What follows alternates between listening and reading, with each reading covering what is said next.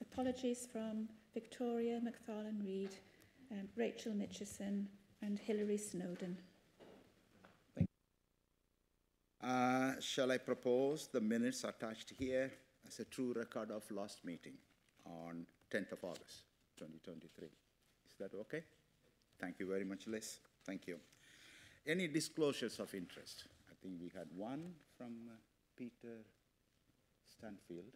I left it here, I think, yeah, because he thinks there may be some conflict. Peter Stanfield. Yes.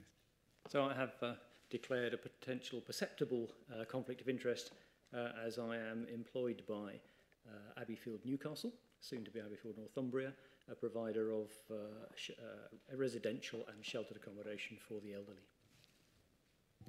Thank you, Peter. Thank you. So no other disclosures of interest, I take it? Thank you. So let's move on to the first major item, Northumberland North Tyneside Community Infection Prevention Control Strategy 23 to 28. I think, Veronica, you are going to introduce the report a little bit, followed by Dr. Jim Brown's report. Yeah. It'll just be a few words. I'd like to introduce the new Community Infection Prevention and Control Strategy for Northumberland and North Tyneside. This has been a collaboration between many of our local agencies, Northumberland and North Tyneside Councils, Northumbria Healthcare Trust, the North East and North Cumbria Integrated Care Boards, sorry, I get that around the other, I knew I'd get that one wrong, the place teams, the Northumberland and North Tyneside place teams for the Integrated Care Board, the UK's Health Security Agency's North East Health Protection Team, and the Northumberland Local Medical Council and Cumbria Northumberland Tyne and Wear NHS Foundation Trust, who are all working together as a whole system to implement infection prevention and control measures in community settings. IPC is all about using practical, evidence-based approaches to prevent patients, residents, visitors and staff from being harmed by avoidable infections. The COVID pandemic reinforced the importance of having effective prevention control measures in community settings. So I'd like to hand over to Dr. Jim Brown, Consultant in Public Health, and Heather Lawson, the Senior IPC Nurse, who are going to present the strategy. And we would like to recommend that the Health and Wellbeing Board accepts the new Northumberland and North Tyneside Community IPC strategy and approves the goals and actions agreed to achieve those goals. Thank you. Well, thank you, Councillor Jones. Thank you very much. So thank you for your time on the agenda today. You'll see there's two things I want to point out from the title slide. It's Northumberland and North Tyneside, and that's really because we have an IPC team that crosses across both of those local authority areas. And so it made absolute sense to be working together. And I think that's in the kind of zeitgeist of collaboration going forward. And it's community. So we're not focused on the acute sector, on hospital IPC. It's really where actually a whole system partnership approach really comes into its own in the community. So the aims, I think they're fairly straightforward, just to prevent incidents, outbreaks of harmful infection in community settings across our areas through effective IPC interventions, but also really to make sure that we're as prepared as we can be for any new emerging developing threats, future pandemics. It's really timely, actually. There's nothing like timeliness in public health to make sure the messages get through, if I'm honest. I think, we've seen, obviously, a new variant, BA.2.86, otherwise sometimes known as Parola. We've seen a number of cases, particularly in a care home, a big outbreak in the east of England. Not necessarily that we think it's likely to be a more severe variant, but certainly some possibility that it's evading our immunity and vaccination more effectively. And it has meant that we've brought forward the vaccination programme back to its original start date of this week, and I think that's already kicked off. Obviously, avian flu is not thought to be high risk. It's a low risk, but it's just another reminder of kind of ongoing threats. And we still have much of our bird population of the Northumberland coast affected. It's closed the farms. There are issues, there are threats. And something I just really wanted to come back down to was just what the government said about what was a risk of pandemic. And I think you may have seen, unless you're on your holidays and hopefully turned your phone off, that the risk register nationally suggested that there was a sort of 5 to 25% chance of a pandemic in the next 5 years. That's not insignificant. And I think what's really key, if you look up at this slide, I mean, on the left is the likelihood along the bottom x-axis, but up on the y-axis is actually what the impact. And I think of all the risks, and there's many of them that the government identified, really the risk of pandemic is probably the highest when you combine impact and likelihood. So I think without trying to be apocalyptic, I think it's just about us being as prepared as we can be and making sure that we build on the learning from COVID as much as we can.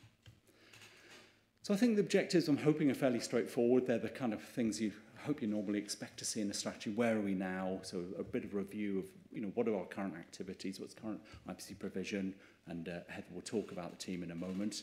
What are the kind of behaviours and what are the needs? What's current guidance, best practice? And then to really then move on to, where do we want to get to? What are the goals we want to achieve? What are we going to need for that? What are the types of approaches? How are we going to get there? How will we know we've got there and arrived? So I think it's fairly straightforward, and I hope that's clear in the report. This is the kind of scale of the challenge, the scope when we talked about community. We limited it to the care sector, so care homes, the 99 care homes in Northumberland, and obviously all the others in North Tyneside as well. Domiciliary care, so a large number of providers and an awful lot of independent supported living settings in Northumberland as well. Education is also, there's a huge number of providers, actually not only of the schools, but actually all of the early years settings, which to be fair, we didn't hear from as part of this strategy. So one of the goals is really, and one of the actions we're going to take is just to undertake a bit of work with early years settings to understand how best to support them. But it's also general practice, and it's also the R5 children's residential homes in Northumberland, and there was representation from across each of these areas. So the methods we took, we had, as Councillor Jones has said, actually a steering group, strategy group that was broad, I think demonstrated really good collaboration across different sectors. We reviewed current guidance, best practice, did a literature on the barriers and facilitators to IPC. I think that's really important. So it's not really just about what should we do, but understanding, what are the reasons people do or don't manage to implement some of those behaviours, and what are the kind of interventions we can use to promote that best practice. We did some surveys of some of our different settings, the ones that I've just talked about. We undertook a couple of stakeholder focus groups, which were really useful, and then we just pulled in some of that data from existing, previous surveys and audits and the visits, the many visits that went on during COVID and before and after. Well, during the height of COVID, I should say, shouldn't I? And then we did a bit of a prioritisation exercise, just bearing in mind, as you'll see, the kind of limited resource that the IPC team is, just to think about, well, how can we prioritise going forward? So I'm going to hand over to Heather now, and then we're going to yo-yo a little bit through, just so you get a different voice. I'm sorry. Thanks, Jim. So, like Jim's mentioned, the IPC team within Northumbria Healthcare, they do work across both Northumberland and North Tyneside. And one of the main aims of the strategy was to create parity across those areas. And at the moment, although we have quite a large team with 10.1 whole-time equivalent, in reality, there's 4.8 whole-time equivalent staff providing community cover for IPC across Northumberland and North Tyneside, which is a huge undertaking if you think back to all the areas that we're currently covering just in Northumberland alone, let alone North Tyneside. And we've always had a good relationship with care homes, particularly in Northumberland, where we've engaged with training and advice and support, and we've worked collaboratively with the council and with UK Health Support Security Agency. But since 2020, since the pandemic really started to hold its grip, we've supported a lot more care homes. So we've supported in excess of 700 COVID outbreaks. And what that's involved is us providing support, advice, going out to care homes, doing thorough in-depth investigations, visits, looking to see if there's any ways in which we can mitigate against spread of infection across these settings where there's particularly vulnerable individuals of community in those homes, and giving them as much support as possible. The main day-to-day activities for IPC is mainly around training, and the main focus of our community role is as much about preventing as it is about controlling infection. So a lot of our work is proactive rather than reactive. So we do a lot of education and training, particularly with care homes. We do provide occasional training to GP practices, but we do tend to charge for that. So it's not something that is widely taken up, but we do a lot of education and training. We do a lot of direct support, so outbreak management, particularly within our intermediate care units. The main one being in Northumberland is the Bluebell unit in Morpeth. And we do a lot of visits with care homes, looking at audit practices, assisting with the commissioning services in terms of quality monitoring visits, and also providing support for those people who are going into care homes or domiciliary care. We have also, over the pandemic, provided fit testing for those care staff working in adult social care. So making sure that our adult social care staff are as prepared as possible to protect not just themselves, but protect the patients or residents that they're looking after. And like I say, the main push of the strategy is all about collaborative work, and so working together for the greater good, working with Northumberland, North Tyneside, UCSA, the ICB, PLACE, all of those services that feed into community settings, working together to try and achieve a strategy that is meaningful and is effective. I've mentioned audit. Certainly from an audit point of view, we do a lot of work with GP practice and primary care, particularly around healthcare associated infections. So a lot of our work with GP practice is around antimicrobial stewardship, antimicrobial resistance, which is a very, very important part of IPC out in the community, and something that seems to be forgotten about as well. I think when people think of IPC, the first thought is, oh, it's just about telling people how to wash their hands. But actually, it's so much more than that. It's about public health. It's about making sure that our communities are safe and not just people who are being looked after in a care setting. It's about everyone sitting in this room. It's a huge thing and very important for everyone. I'll hand you back to Jim to go through the key findings. Thank you. Thanks, Heather. So I really just wanted to kind of summarise what some of the kind of things we found from the various different methods that we used. There's an awful lot, thank you, of guidance, best practice out there. You know, we could have summarised it all, and you could have been here all day.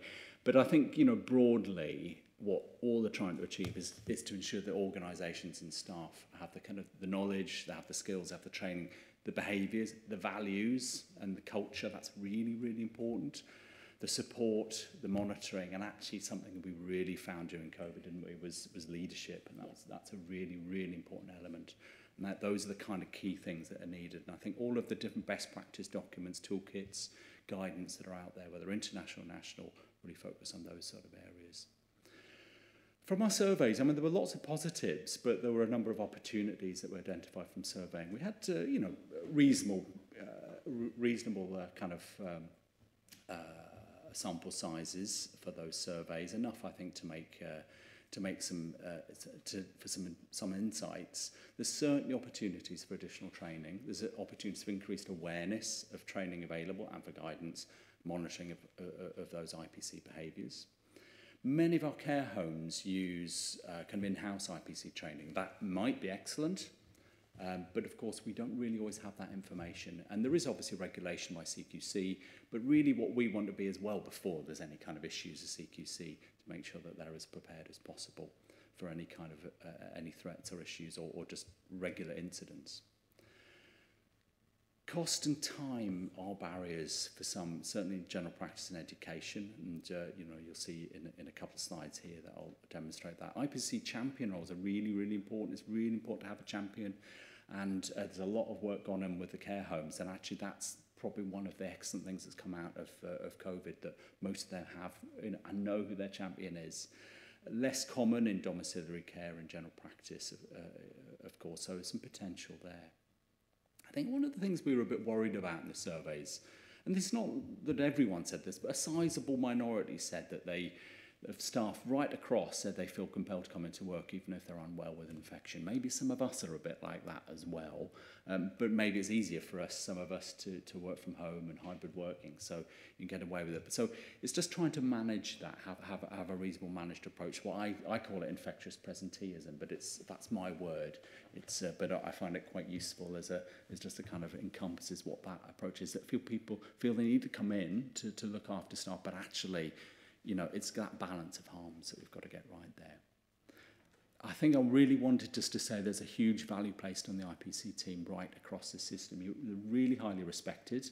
I probably don't, you know, probably it's while I'm saying this, because it's hard to say that about myself, but the IPC team are really highly respected. I think the support they give in the pandemic has really boosted the relationships that we see with all of the care providers and right across the system. So we are really, you know, this is a really opportune time to be kind of building on all of that from COVID.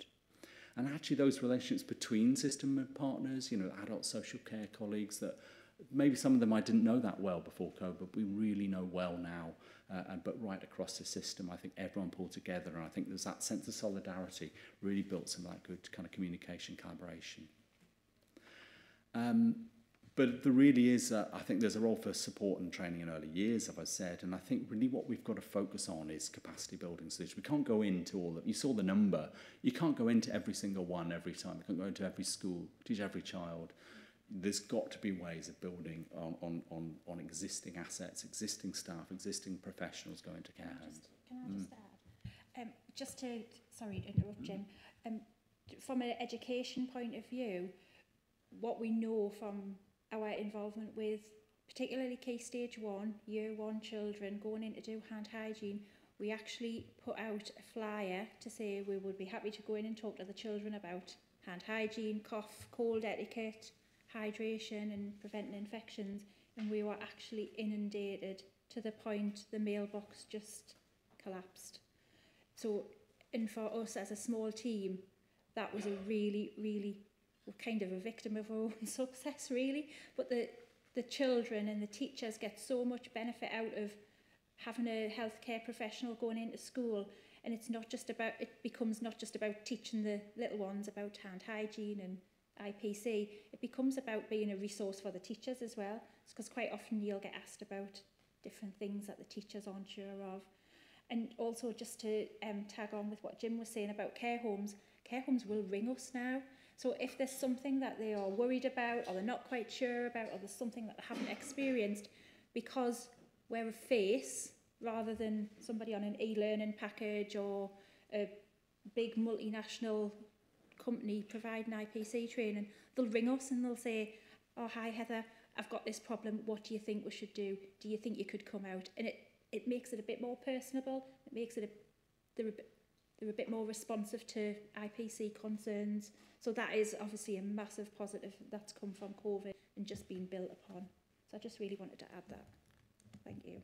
Thanks, Heather. And I suppose it's managing those expectations as well, isn't it? Yeah. Thank you. Just a couple of examples, mainly to have a couple of pictures and a bit of colour for you, if I'm honest. But you know, in terms of survey of educational settings, you know, they identified some of those barriers as, you know, time, cost, and actually not knowing. That was the biggest one, not knowing what was available. So, you know, a really easy win from an education point of view. For GP staff, again, actually about 2/3 who responded, of course, in a variety of different roles, said they'd had training in the past 12 months. Mainly that was electronic training, as you know, might expect. And then similar kind of barriers as we saw in home care, but actually also some saying, actually, not sure that we necessarily need it. So I think, you know, whether that reflects that actually they have a high level of skills, high level of knowledge and skills and awareness, whether actually that's a potential. But I think it's certainly worth exploring. And about 2/3 have an IPC champion or lead within the practice. So one bit of work that we did do, just bearing in mind what we're saying, that actually, you know, in the ideal world, we'd be able to go into every setting, and actually huge opportunities there if we could. But you know, it's not always going to be possible. But we just looked across settings. We said, okay, there's 4.8 whole-time equivalent for North Tyneside and Northumberland. If we look across different settings, I haven't got children's residential care there, but this was just a kind of testing out an approach.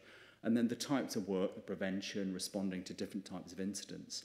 And if you spread that across, actually, it's quite thin once you get beyond care homes that are naturally going to take up more than half of the resource. So I think there is a huge opportunity to think about either increasing resource or increasing, you know, the kind of capacity and how we can build capacity without having to deliver everything from the IPC team directly. So our vision really is for all our health, care, education professionals working in the community to have the capability, the opportunity, the motivation to implement IPC measures in their setting, really with the view to protect themselves, but the people who use the services, people who live there, people who study, people who work there. Like I say, our principles are to have a whole system approach. Whole system approach is going to be the theme of today, of course. I think it often is. But actually, just to say, recognise it's a finite resource, working with partners to think about how we can maximise, and prioritise deployment. But also thinking about, the building the capacity, the resilience within the community, as I've been saying. So there were a number of goals, and we thought, we can't go through all of them. We'll be here forever. So they are available for you to look at. And I think what I'm going to come back to is just how we'll report on them. But, Heather's going to talk about just a few of them. I just want to talk a little bit, just an example of, there's one around education. And actually, we're not going to be able to go into every school, but we have health and safety colleagues who have really good relationships with the health and safety leads within schools. So there's real opportunities to use some of those mechanisms to work with those health and safety colleagues from the council staff into those care homes, and I think we can do that across both councils. So we're going to hand over back to Heather and then back to me for just one or two slides. Thanks, Jim. Just to echo what Jim said about the schools and working with health and safety and colleagues, I have done a lot of work with Amanda Young from Northumberland County Council about looking at how we implement that into education settings. But rather than go through all 13 goals, I just thought I'd pick out a couple and just to expand on those. So the first one I'd picked was the goal number 1. So the service that we provide from Northumbria Healthcare has to be sustainable. We need to make sure that this is something that can be maintained and it's not just all out and then forgotten about, burn itself out. It needs to be sustainable and it needs to be something that's easy to maintain. And like I alluded to earlier on when I spoke, it's about making sure that we are as proactive as possible and prepared as we can be for anything that may come at us in the future.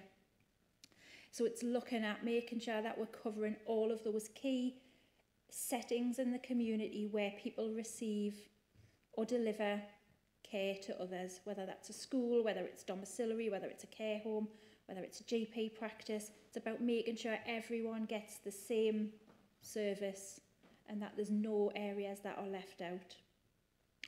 How will we know that we've achieved that goal? We'll know that because we'll have grown the team, working predominantly out in the community. We'll have enough staff to be able to go out and provide and maintain that service. Maintenance and being as proactive as possible is absolutely key to this strategy. And, like we've already mentioned, we've already been into a number of settings delivering IPC training, so there is a need there. It's just about how do we maintain it. And a lot of that is about growing the team as much as possible. Goal number 4, training. Again, it's about creating parity, making sure that everybody has the same level of training. And I guess part of that includes agency staff. So we know over the course of the pandemic, we relied a lot on agency staff, whether that was in a school with supply teaching, whether it's in a care home with agency staff. And we recognise that sometimes that level of training isn't up to the standard that we would want or expect of agency staff or supply staff. So we would incorporate those groups into training so that we would be assured that all of our staff were receiving the same level of training and we are all coming together from a level playing field, if you like. Yeah. And obviously we would record registers about who was trained, when they were trained, and would keep those logs up to date, and we would report back to assurance groups that X number of staff had been trained and what groups and settings they were working in. And another thing linked to the training would be an e-learning package. So we already contribute to the e-learning package for Northumberland County Council and North Tyneside Council, but it's about making sure that that practice continues, so that there is a e-learning package which reflects what you would get face-to-face, and it's current and it's up to date, and it reflects our values within Northumberland and North Tyneside. Goal 5 really is about all professional staff. So within Northumbria Healthcare staff receive statutory and mandatory training every year as part of their roles and responsibilities. And it's about making sure that everyone who is going into a care setting, whether it's a school, whether you're a school nurse, whether you're a social worker, whatever role you have, it's about making sure that you all take responsibility for IPC. IPC is not just about people providing care or people looking after children. It's everyone's responsibility. It's everyone sitting in this room has a responsibility to promote IPC. It's not just about the professionals, it's about the members of the public. It's about making sure that everybody has equal access to health and encouraging the public to think about what they can do to mitigate against spread. I think we've all probably got examples where you've gone into supermarkets and people aren't washing their hands or cleaning trolleys down like they were quite fastidious about doing it during the outbreak. And I think now you see people going in and out and they're not washing their hands as well as they were. And it's about making sure that everybody still has IPC at the forefront of their mind and being sensible and keeping that momentum going. Because like Jim said, potentially we've got another pandemic not that far away. Yeah. So those were really just the main goals that I wanted to pick out, but like Jim said, you've got them all available with the strategy as well. Don't know if anyone has any questions about the goals that I've just mentioned. Actually, I'll just finish what I'll do, Heather, if that's all right. I'll just finish to the final couple of slides, and then you're very happy, Chair, to take questions. Just in terms of reporting, so coming back together this month, a strategy implementation group is going to meet quarterly to report on that, those goals and how we'll achieve them, and the monitoring framework, and then we'll be reporting to the newly formed Health Protection Insurance Board and, on an annual basis at the minimum, more frequently if needed to do so. So thank you obviously to Heather, to Chris Woodcock, who my counterpart in North Tyneside, and it was shared at their Health and Wellbeing Board last week. And also, of course, to our strategy group members, the stakeholder focus groups, and of course, actually the staff within each of those settings who responded to the surveys. So thank you. Thank you. Thank you very much, Jim and Heather. Thank you. Very precise but well-explained report and presentation. And I really like the range of activities you are planning to do. The strategy contains education, inspection, and then root cause analysis. So these are extremely important and valuable. We look forward to receiving your reports. Of course, now any questions to Jim and or Heather? Yes, Alistair, please. First, thank you. It's a good report, and I think we forget how important some of this is. And I suspect we're also underplaying some of the successes. If I look back, and this is not scientific, but the number of, for example, diarrheal outbreaks in care homes, which can be absolutely devastating for both relatives and obviously the residents, that seems to have dropped off, and that's a real success of IPC. So multifactorial and some really good work. The one other comment I wanted to make, and it's a shame we don't have anybody from the LMC who should really be raising this, but I believe we've had about 7,000 COVID vaccines in Northumberland as part of the accelerated programme. but there is now a real shortage of vaccinations, and I understand that at present practices are having to cancel clinics simply because of the lack of vaccines. I think it's not just a local issue. I think it is the fact that probably the accelerated programme is slightly outstripping supply of the vaccinations. And it's a shame. I think Hilary would have been able to speak on this, which I can't, but it is a real issue, and I think it's something that I know local primary care feel very sad about, because it's definitely, they've actually set things up and just simply, and I think some of that might happen this weekend.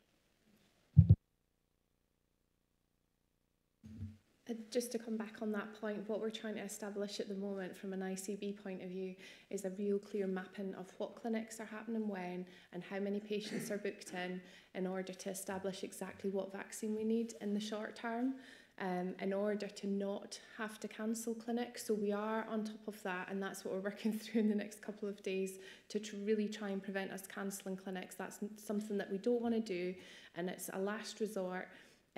And hopefully it won't be a cancellation, it'll be a postponement, because the fact is we have got vaccine coming into the system daily and weekly, and it's building each time. So I think what we need to remember is that we're asking for a huge amount of vaccine, but it doesn't have to be all front-ended.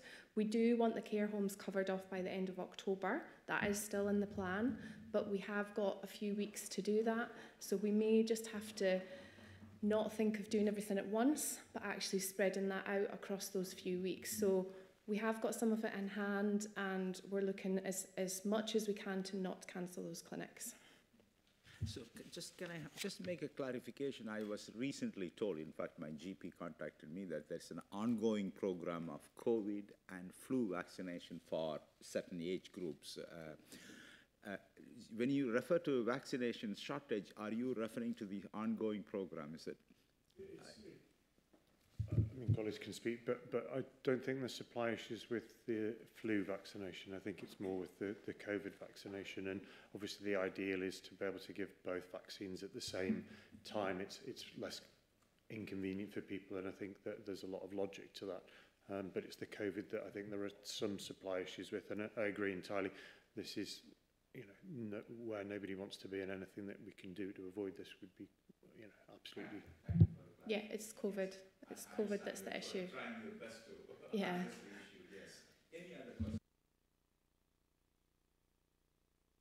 Thank you, Chair.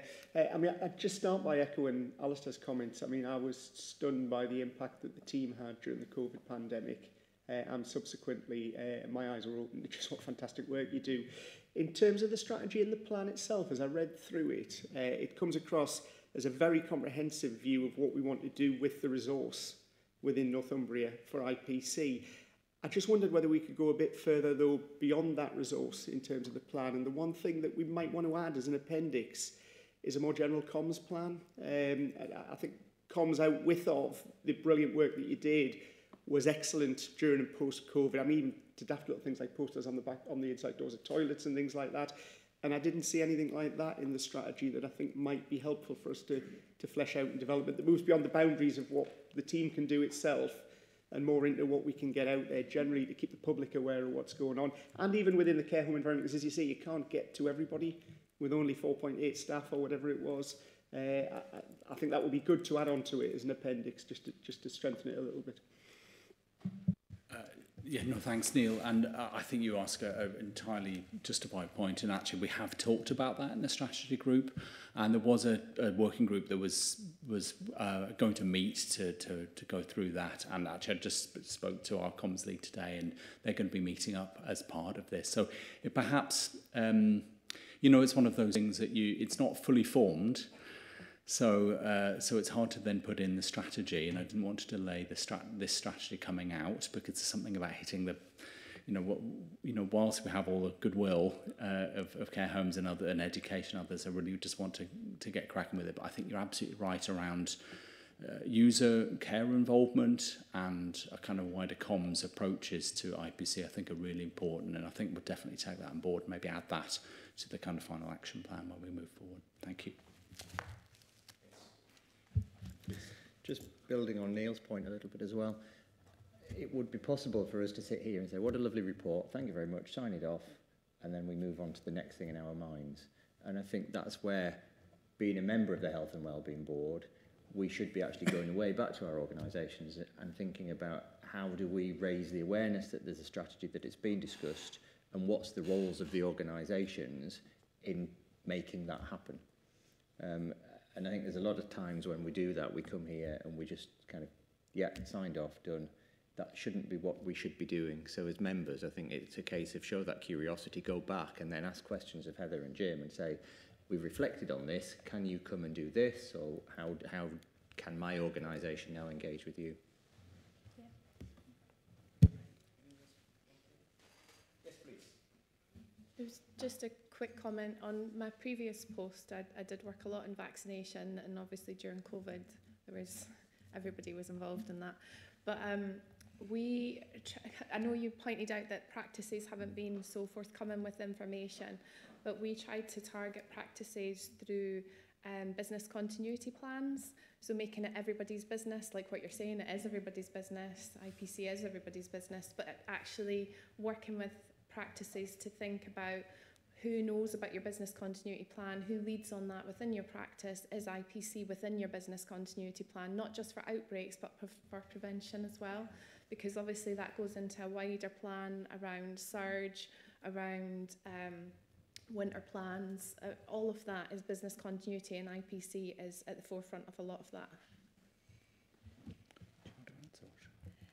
I was just going to say, a lot of primary care practices now have got IPC leads, which is amazing, and we do quite often get phone calls saying, can you give us some ideas about what we can do to implement IPC, and it's really good, but it just needs to be across the board and not just the odd one that know about it. And like you said, more comms around that so that people know exactly who we are, what we're doing, what we can provide would be great. No, I really appreciate that comment actually, Lynn, and it'd be great just to link in with yourself and maybe Michael Thulis about maybe how we can just get that information from practices and get that in there, and that could be a catalyst. But I think that, you know, it's also just trying to think about how we can also enable them to have more access to face-to-face training as well. But that'd be great. We'll be in touch. Thanks. Thanks, Chair. I just want to loop back to the beginning of your presentation when you talked about the timeliness of this conversation. And I suppose it's partly to reassure the board in relation to new variants that you're hearing in the news and such like that. The best form of protection at this moment in time is infection prevention, control and vaccination. None of the other guidance has changed. So you might be hearing rumours around testing and PPE, that none of the guidance has changed. We are actively reviewing the situation nationally, but the best things we can do collectively is, going back to Graham's point, is all of us owning back into our organisations, preventing infection from happening in the first place by following and adhering to this guidance. So really timely, and thank you very much for the presentation.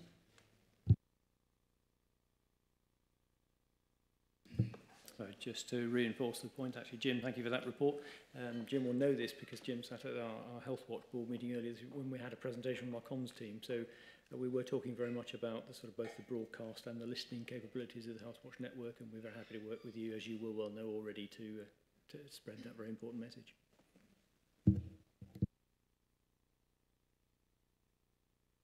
That caught my eyes in your report is that you are commenting on the inaccessibility of the quality of in-house IPC training in care homes. What worried me at that time was, you know, during the COVID outbreak, last outbreak, there were lots of deaths in care homes, and care homes were blaming the government blaming the NHS. You know, I don't know where the truth is. Is it not possible? Is there not an obligation on care homes to make what kind of training they do, all the information about the training they do, accessible, publicly accessible? Is there any guideline that says that? Why is it that you are unable to assess that quality? Yeah, that's the question. I think a lot of care homes, when we've been going into the care homes, particularly during COVID, there are a lot of inequalities in what the training provides. So some training will be very basic and not cover as much as maybe say what we would cover. There are massive gaps, and it's usually within those homes where they're doing particularly online training. So a lot of the issues with online training is people will skip to the end. So they'll go on the training, and I think, you know, probably all guilty of that at one stage or another. You skip to the end, and it ticks a box. Whereas having face-to-face training, it's more personable.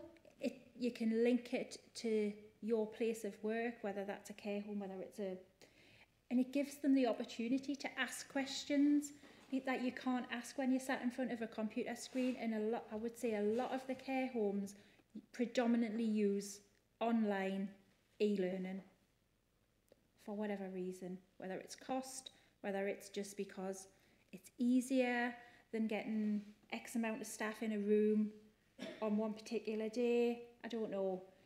But when you've got a group of staff who work in the same place, and you've got somebody stood in front of you, it really opens up discussion, and it becomes a lot more valuable, the session, because you can think of examples from their setting, and it makes it a bit more real for them, rather than sitting in front of a computer screen clicking boxes.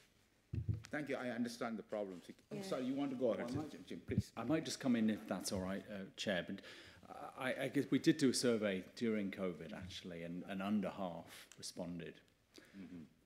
And we didn't really have a way of compelling. And I think it's just, you know, the nature of it's, you know, most is goodwill, isn't it, in terms of it's about good relationships. And that has really, really improved over time. And actually what I don't want to say is that the training is bad. It's just that it's hard to fully understand what the quality of that training is, and clearly notwithstanding the issues that electronic has its barriers, and IPC is absolutely fundamental within care homes. I think, you know, CQC do go in, but I always think that's after the horse is bolted, really. If there's a problem, you want it to be nipped in the bud. And there's so many different factors. I would defer to Neil, you know, just if there's any other issues around a kind of commissioning point of view, whether there's any other levers. But that's something that probably will pick up with Neil's team, you know, further down the line as part of the implementation group meetings. Yeah, please.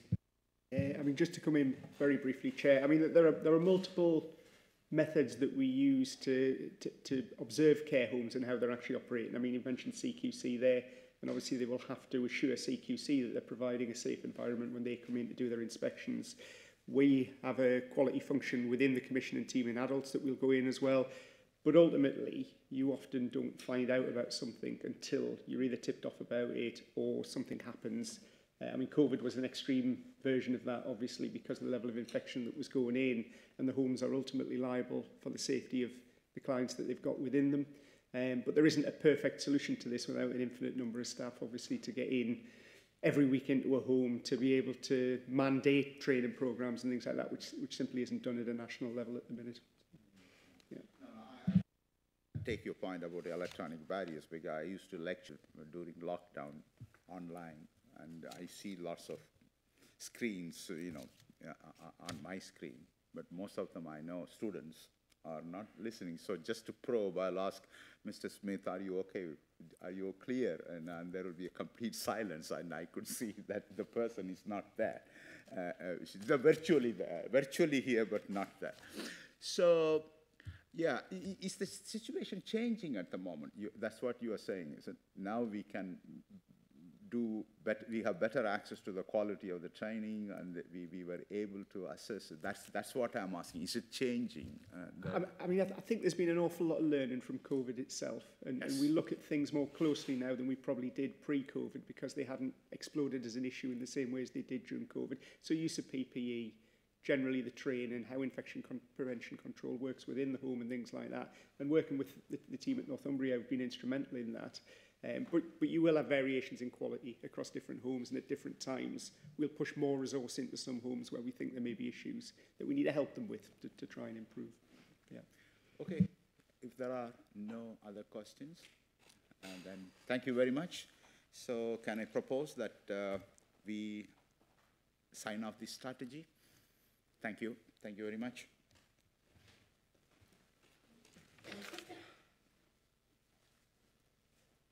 The next one is a presentation by, or talk by, Healthy Weight on Healthy Weight Alliance.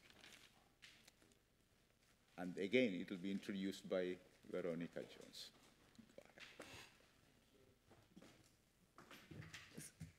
So each year, the Director of Public Health produces an annual report focusing on one specific topic. In 1921-22, the topic was on healthy weight for all children. And one of the recommendations from that report was the establishment of a Health and Wellbeing Alliance.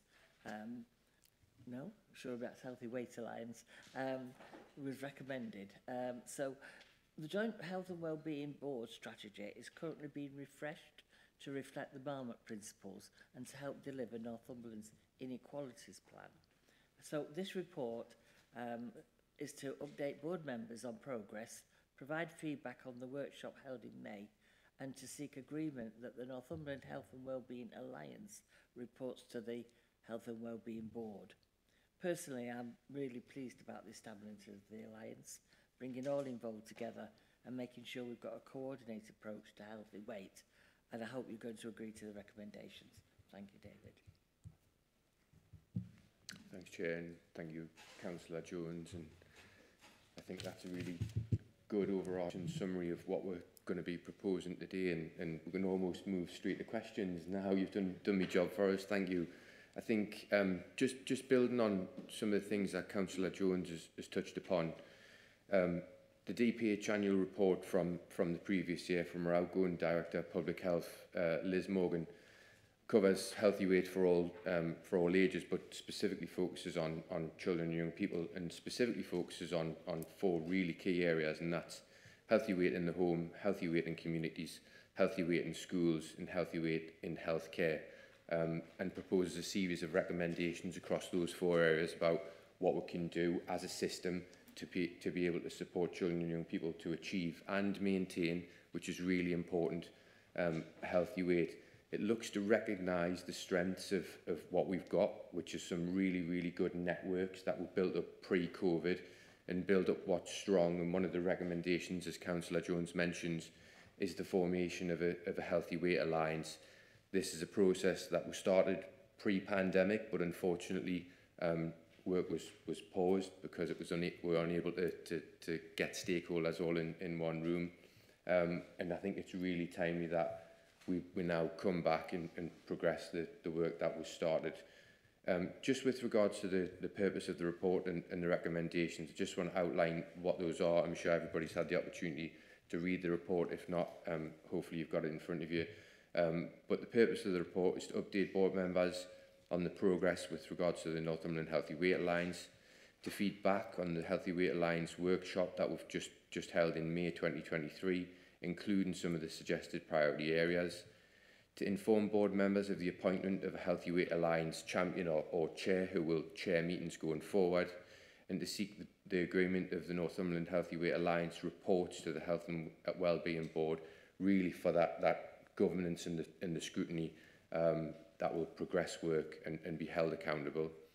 And the recommendations contained within the report are: we approve the establishment, or the board approves the establishment of a Healthy Weight Alliance, which brings together agencies and communities to ensure a coordinated approach to healthy weight.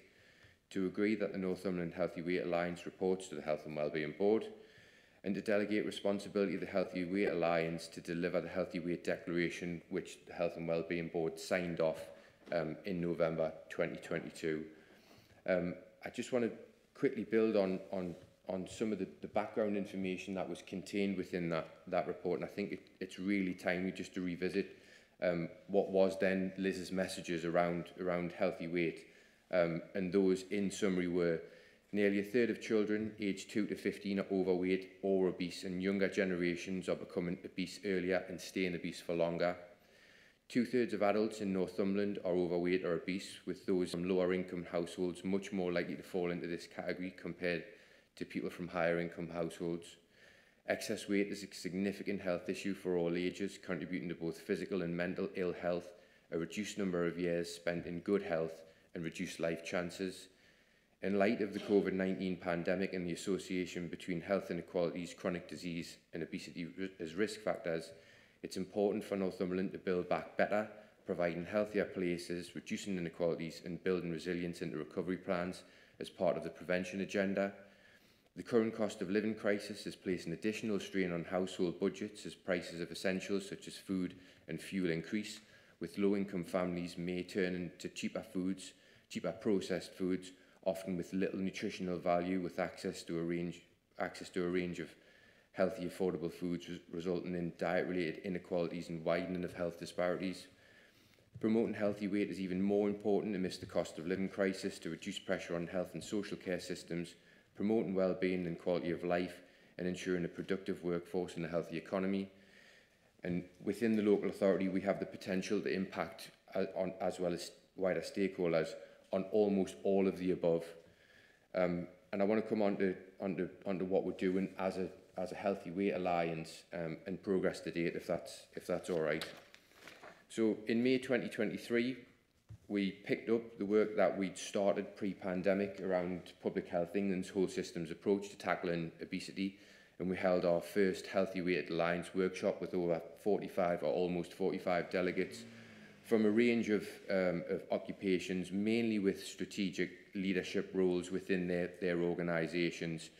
And we focused the purpose of that workshop around the 5 key strategic goals that are contained.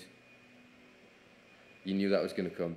That are contained within the local authority Healthy Weight Declaration, and those are our system leaderships, the commercial determinants of health, promoting healthy environments, system and cultural change, and healthy weight across the life course. And what we mean by all these: system leadership is adopting a long-term system-wide approach to healthy weight. The commercial determinants of health, promoting healthy food and drink options, while also protecting our residents against the harmful effects of inappropriate marketing, often sponsorship from the food and drink industry. Promoting healthy environments, so ensuring where we live has a positive impact on our health and has physical activity, active travel, and the food and drink environment and food security are things that we prioritise and promote.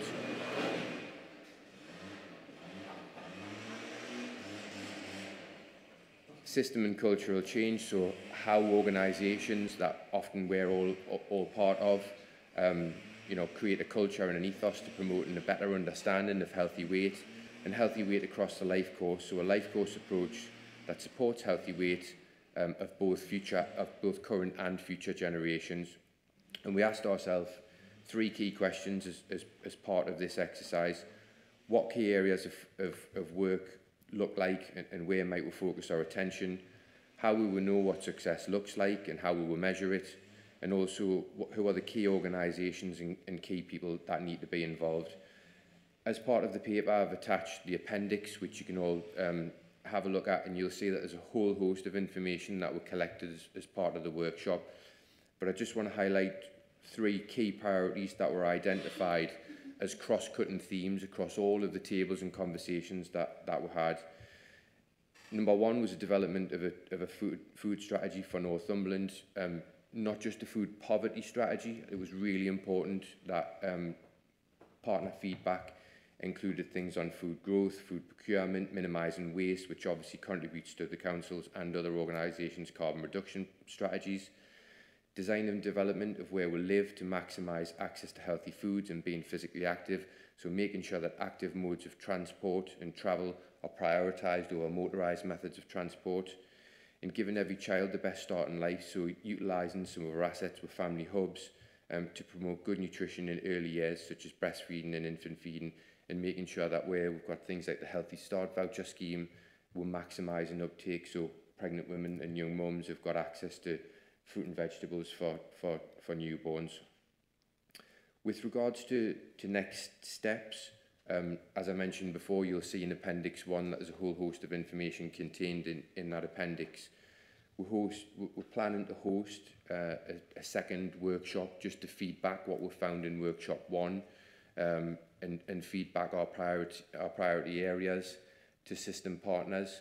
As mentioned in the earlier priorities and the outcomes, the objectives of today, that'll be chaired by Paul Jones, who's kindly agreed to chair and champion the Healthy Weight Alliance. And then it'll be on to the formation of the Healthy Weight Alliance. Clearly 45 delegates it is absolutely fantastic, but we need to slim that down into a what is a delivery group, who's going to drive the Healthy Weight Alliance forward on a small scale, but as we mentioned before, just be accountable to the Health and Wellbeing Board. So the paper, and I've lost that, just has 3 options, and the options are to adopt the recommendations that we've outlined in section 3 of the report, to consider the governance and delegated responsibilities of the Healthy Weight Alliance and suggest alternative arrangements, and hopefully not, to reject the recommendations but with a clear rationale for non-adoption of the recommendation, and we'll propose that of all of the above we opt for option 1. Happy to take any questions. Thank you very much. Really good. Thank you. Are there any questions?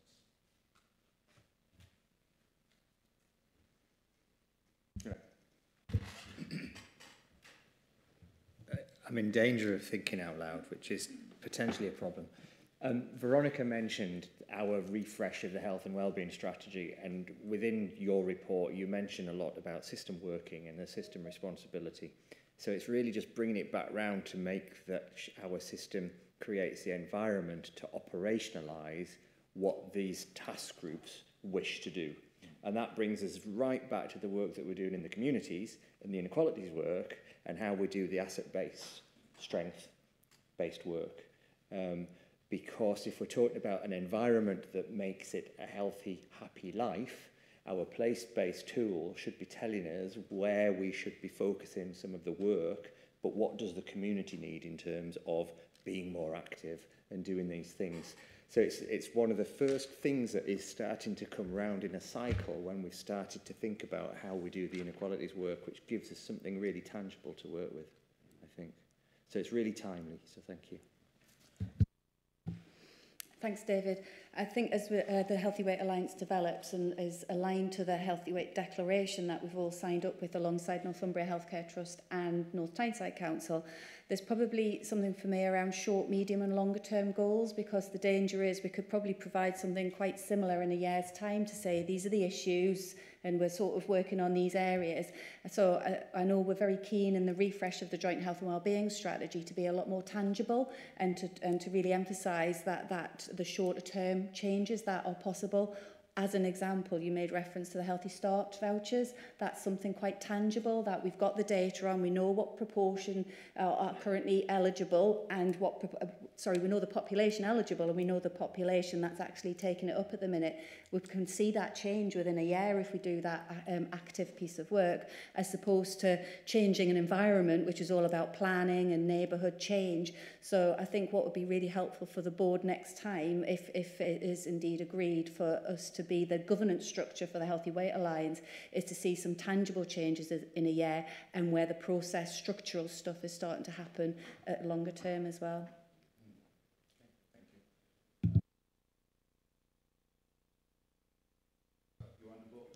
Sorry, Chair, can I just come back on that? Jill, I obviously completely agree, and I think one of the longest term goals that we'll have is to change the built environment, because we know that that'll take the greatest deal of time.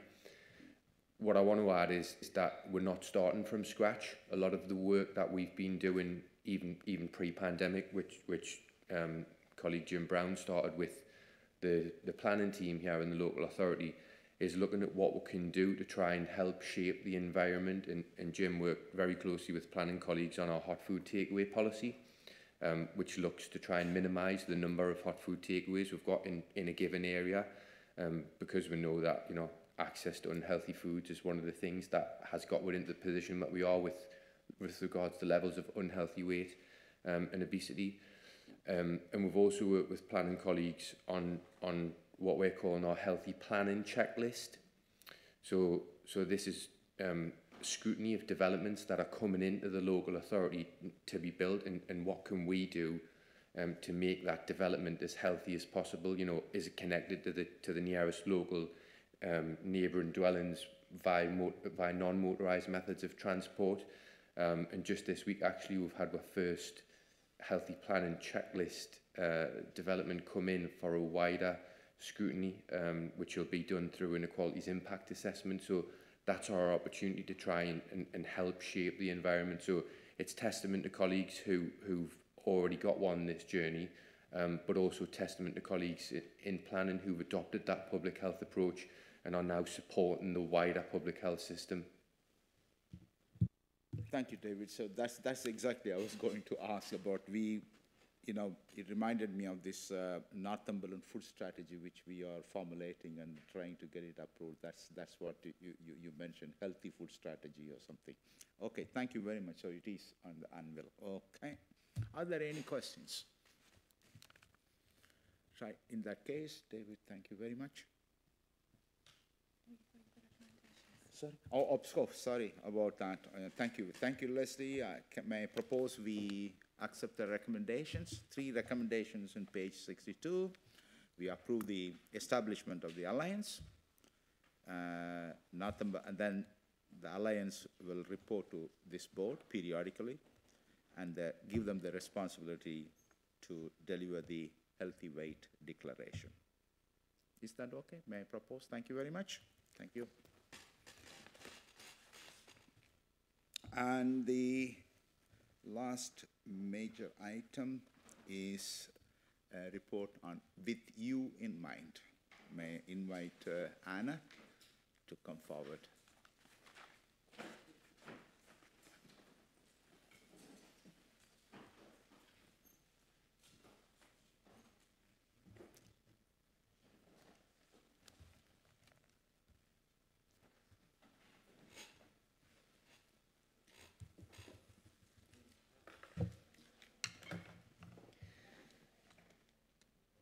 Thank you, Chair. Good morning, everybody. My name is Anna Foster. I'm the Trust Lead for Strategy and Sustainability at Cumbria Northumberland Tyne-and-Wear NHS Foundation Trust. And apologies from my colleague, Sheree McCartney, who was going to be joining me today in presenting our strategy, but unfortunately she's ill and couldn't join us. So you'll see there's a paper in the pack introducing our new strategy. I'm going to take you through a brief presentation as well. And I believe you have a copy of the strategy itself, which has been developed over the last couple of years, working closely with our stakeholders, with our service users and carers, our staff and our partners, and under the leadership of our new Chief Executive, James Duncan, who's now leading the organisation. It's really hard to summarise a strategy into one sentence, but really, our strategy in CNTW is to build relationships and to make decisions based on what matters to people. We wanted a strategy that was really meaningful and have tried very hard to write it in a way that connects us to our purpose. So you'll see in the paper, as a reminder, that at Cumbria Northumberland Tyne-and-Wear, we're a large organisation spanning North Cumbria, Northumberland, North Tyneside, Newcastle, Gateshead, Sunderland and South Tyneside, and we provide some regional and national services as well. We have a workforce of 9,000 people, and we really wanted to write this as a strategy that that was appropriate for all of the services that we provide and all of our staff as well. So we are sometimes described as a mental health trust, but we're more than a mental health trust. We provide a range of services. It's included in the paper that is in front of you, but we provide services to support the mental well-being of all of our populations, but specifically services as well to people with a learning disability, people who are autistic or have other neurodivergence. We support people with neurodevelopmental conditions and neurodisabilities, should I say, from a Walkergate Park base in Newcastle, which is a bit different. We provide secure services as well. We provide those from our unit here in Morpeth, and there's a new unit opening shortly as well. And we have another unit in Morpeth as well. And we also provide some services for people with problematic substance use or addictive behaviours. And we don't want to do all those people a disservice by just referring to ourselves as a mental health trust. But back to the strategy. So like I say, our strategy really is about relationship-centred practice, building relationships and making decisions based on what matters to people. I've pressed the wrong button. So I wanted to mention 5 things really to note about our new strategy before going into it into a bit more detail. And we've worked really hard to ensure that people and their needs are at the heart of this strategy. And what we want from this strategy is it's the type of strategy that, as well as being able to come and talk to you, health and wellbeing boards and in our board, and making the big strategic decisions around the future of the organisation, it's also about influencing the small everyday decisions that all of our staff make every day. So that's about influencing culture as well. And in our strategy, we've been really honest about the need for change as well, across where we are, our role within the health and care system, and how we work with partners to improve the mental well-being of our populations. And because of that, we know we cannot do this alone. We have to work in partnership. So this is a strategy about working together. And lastly, it is written as a guide rather than a blueprint, because we provide 200 different services, and it would be difficult to write something that set out exactly what we plan to do on each of the next 5 years for each of our services. So really, please consider this more of a guide that we're working to as an organisation. We started off this journey a couple of years ago by an engagement piece, which at the time was called CNTW 2030, so people may have been involved in that at the time, where we asked the same questions of all of our stakeholders, so whether people are a service user or a member of staff or a partner. We wanted to keep it broad, so we asked some really open questions, basically around what matters to you, and what must we protect, how would you like us to work together, and what would make the biggest difference to you. And what we heard from that piece of work we boiled down into 4 key themes. And these were universal across the board rather than splitting them down into different stakeholders. We heard about that collectively we want to have a positive impact on people's well-being. There were some shared principles that emerged around protecting people's human rights, for example. Our staff in particular said that, we want to be able to do the best job we can and make it easy for us to do the best job we can, so that we can provide the best care. And there was an overwhelming sense of wanting to work together to meet the needs of people and communities. So that exercise took a couple of iterations where we went back out and checked that what we'd heard was what people had said, and that took a bit of time, but we wanted to get it right. So from that we developed our new strategy, which comprises 3 parts. So the first part of our strategy really summarises what people want from us, and we've turned those into a set of commitments, which I'll talk about a bit more in a moment. The middle part of our strategy is about what binds us as an organisation, and that contains our vision and our values. And the last part of our strategy is about what we want to achieve collectively, and we have 5 strategic ambitions. So our commitments have been broken down into 4 sets of commitments, and they've been written as I statements, so from a personal perspective. And this is what we know we're not necessarily achieving every day at the moment, but we want to get there. We want to get to the point where we're mostly achieving these. So in terms of our commitment to service users, I'll not read them all out, but to give you a flavour, the kind of things that we reflected back in our strategy from what we'd heard are that as a service user, what's really important to service users is to feel understood, and that they've had their story has been heard, but they don't have to keep retelling their story, and that we work together to understand a person's strengths, needs and risks, and that their rights and their choices and their freedoms are protected.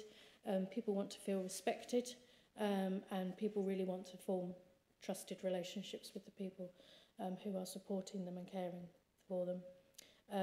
And also that their family and carers are supported while someone's unwell as well, and that we respond quickly if someone's unwell or in crisis.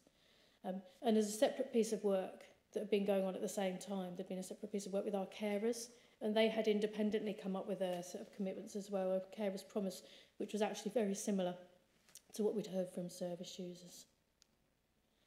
So we have a carer promise, and we have a commitment to our staff as well. So particularly from a staff perspective, what staff told us was similarly about needs. So you'll see there's a theme through all these commitments about meeting needs. So staff also want to feel trusted and respected and valued and to be treated fairly. They want to have freedom to act, to be able to use their judgment, their clinical judgment, and to be free to innovate. They want to protect their time. This was a big theme in terms of clinicians really want to spend their time on meaningful interactions and on caring, rather than some of the less value-adding tasks that maybe they're asked to do. So that's a commitment from us to look at all of our systems and processes to make life easier for staff.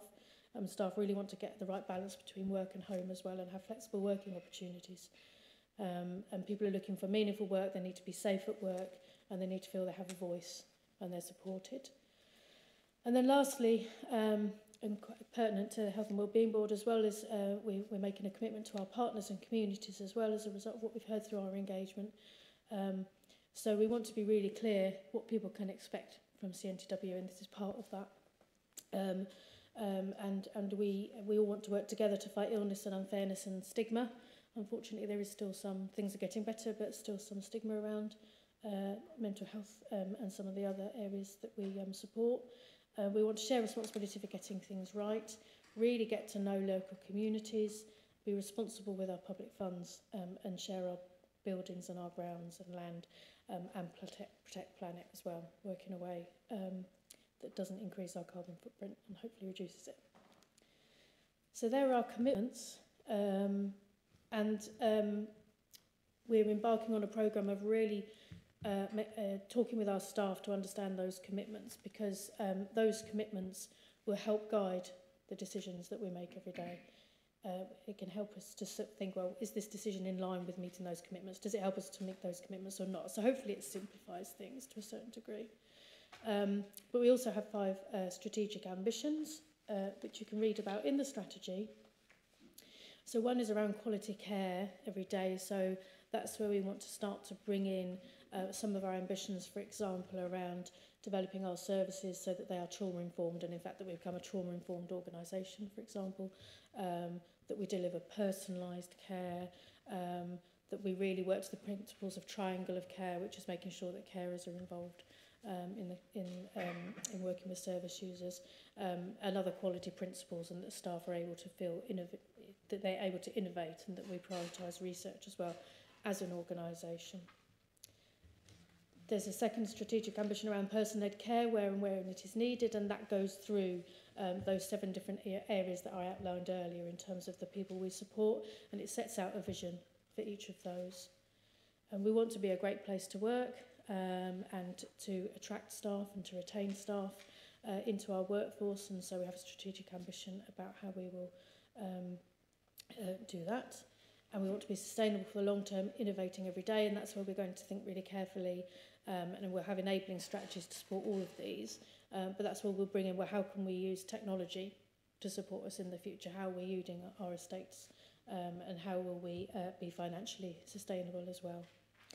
And lastly, a strategic ambition around working with and for our communities, and making sure that we are not trying to work in isolation, because we know that doesn't work, and we can only deliver this together by working in partnership. There's a couple of extra slides here, which my colleague Shireen McCartney would have been able to tell you much more detail on, so apologies I won't be able to give the detail, but we know that colleagues are interested in particular in the community mental health transformation that is taking place across the entire region and nationally as well. So I can give you a flavour on this part of it. But this is where we're working on a transformation strategy to really try and prevent people when they're mentally unwell from coming into hospital and being treated in the community and being able to stay well in the community as well. And so that requires a big shift and a lot more partnership and community working. So there are 7 place-based community transformation programmes across the ICB area, and that's chaired in Northumberland by Sonia McGough. And each place-based area is taking an approach slightly differently, because they need to come up with place-based solutions to community mental health, and thinking about how all of the different partners will work together to work in a much more integrated way in communities. We have an annual plan which supports our strategy, and we have a strategic objective this year around improving community mental health services for adults and older people. The strategic objectives for that from us are delivering the ambitions of our primary care strategy, and apologies for the acronym, but including the R's roles, which is some joint roles which are working quite successfully, that have been introduced in the last few years as part of the NHS long-term plan to have mental health workers embedded within primary care. We want to share learning and understand local variation across those 7 place-based programmes. We do need to meet access and waiting time standards while ensuring that we're delivering safe, effective, evidence-based care. So that's a key priority from us. And we want to move away from the care programme approach. This is a national initiative as well, to something that is much more co-produced and personalised care and support plans that works better, because there's a national recognition that the care programme approach isn't particularly working. And that is the end of the presentation. In the paper, there's a recommendation that the board note our strategy and the ethos that we're really trying to convey through our strategy and trying to work to. And I'm happy to take any questions. Thank you very much, Anne. Thank you. Are there any questions for Anne? Okay. Thank you. Yes. Sorry. It's a very sensible strategy. I think at the beginning you said it's an aspirational thing. We know that we aren't there yet. This is where we want to get to. So I would just say, yes, work with us. Specifically around Northumberland, I think one of the issues, I guess, for you, which I'd be keen to hear comments on, is the fact that you cover many different places. So as an organisation that does that across the North East, to actually get to know communities feels like a challenge for your organisation unless you have people who are particularly responsible for that area and the leadership and the culture in that area, because I suspect how things are done in the culture in different places is different across the North East. So as a corporate organisation, to mould yourself to different cultures from a leadership team must be a challenge. Yeah. So I'd be interested to hear your thoughts on that. Yeah, absolutely. And so, and that is the way that we are structured currently, is that we are locality-based in terms of how we're organised. And so we have 4 different localities, one for North Cumbria, one for the north, which is Northumberland and North Tyneside combined, a central one, we call central, which is Newcastle and Gateshead, and then south, we call South Arran, where these different from the categories of the ICB, which for us is Sunderland, South Tyneside. And absolutely, it is about local leadership, and our approach to that is having a devolved leadership approach, where we have leaders who have got the responsibility and the accountability to work with their local partners and have got the authority to adapt their services to meet the needs of the local community. And it is a challenge getting the balance right between people spending their time out externally and working with partners as leaders, and also working internally to develop services. But in a devolved structure, that's absolutely the expectation that we have of our local leadership teams. Thank you. And just to put it in context of the whole in relation to mental health and well-being, just to note for partners in the November board meeting, we will have a public mental health update, because I think it's important we see the context of where CNTW sits as an organisation and treatment, and then how we work on that preventative and early intervention across the life course as well. So I think that might be quite timely, and hopefully we've got a strong CNTW representation for that particular conversation at November board. Thank you. Yes, I think this is very timely too, because we have been getting reports in the past. I think from the coroner, there are lots of there's a rise in mental health issues among the youth. So this is very timely. So we welcome to your input. Yes. All the best with your strategy, core ethos, and everything. So may I propose, we have noted the ethos and strategy with you in mind. Thank you very much. Thank you very much, Anne. Thank you. Thank you. Right, that takes us to the 7th item in the agenda, forward plan. As you may know or recall, We have been revising our health and well-being strategy for a while. It started off with Liz Morgan, and then there are lots of turbulence, and now it has come under Jill. I think we have got a complete grip on the whole thing. There are 4 pillars in the strategy, and for each of the 4 pillars, there's going to be a report discussed in this board, and they will be discussed in pairs in the next, in October and November. So your input, there are lots of hard work and inputs have gone on, so your suggestions and comments will be very welcome, okay, in the next one. So if you have any other items to be discussed, I think you can email me or Jill or Leslie, please.